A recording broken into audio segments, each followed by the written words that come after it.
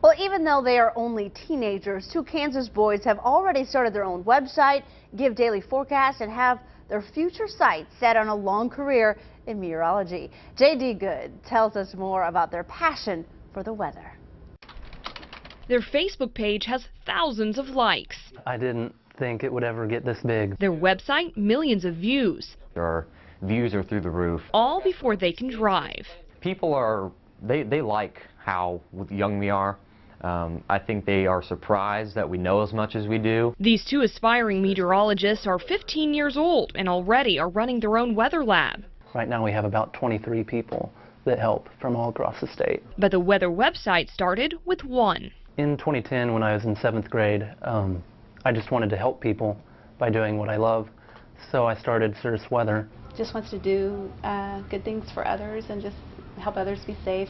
Last year, Peyton joined him from many miles away. Brooks is in Hayes. I'm here in Wichita, so that was kind of neat using the internet to kind of communicate. I know where he is. I know pretty much that he has a goal in life, and you know, that's what we want for our children. The two with their team from across the state update the website and Facebook page daily with weather alerts. How we can forecast this is just amazing, how computer technology can allow us to forecast for a week out and within reasonable accuracy. We have no clue half of the things they're doing, but of course as moms we monitor and we make sure everything is pretty much going okay. All while juggling school. On severe weather days, I'll get up around 5:15, come down here, do our outlook, get that out on the Facebook page, and I'll be at school all day.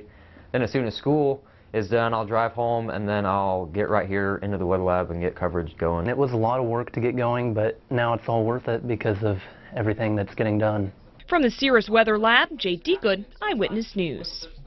Both boys would like to go to either KU or OU to get their degree in meteorology. For links to their website and Facebook page, just head over to our website, KWCH.com.